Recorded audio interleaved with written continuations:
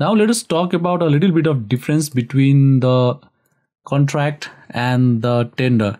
So what is contract versus what is tender?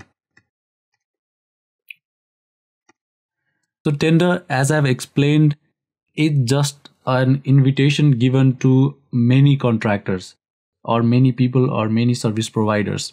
Okay, so at that point of time, it is not fixed that who will do the work. It is not sure. So as I've explained, tender is just an invitation that is given to many contractors.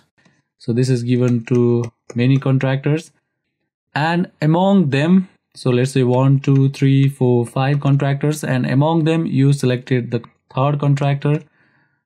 So after selection of this contractor, what we do is that we bind that contractor with us. So we make sure that the contractor does the work for us, and contractor does the work as specified by us, not how he likes. So he should do the work how we like him to do.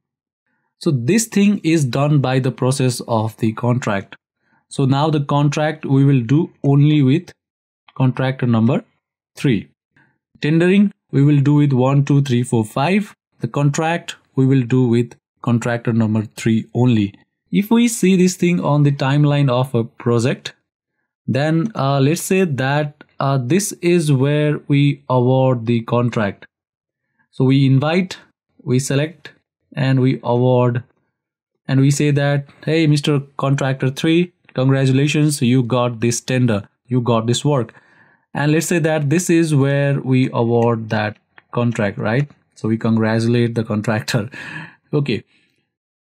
So from here onwards in the timeline, forward in the direction, the binding or the agreement that is between the client and the contractor, that we call as the contract. So this will be termed as the contract.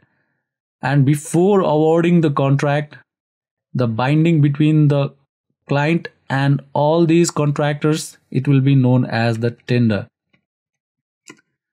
So why this is a binding?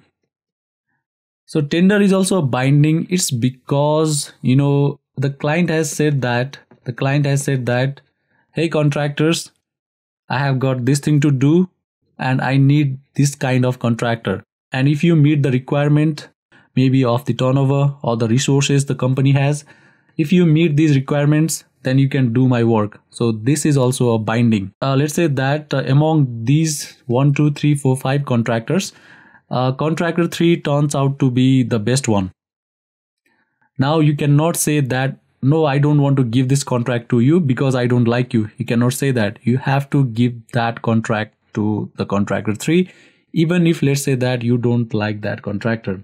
So this is the reason this is also an agreement. And this is the agreement before the contract is awarded.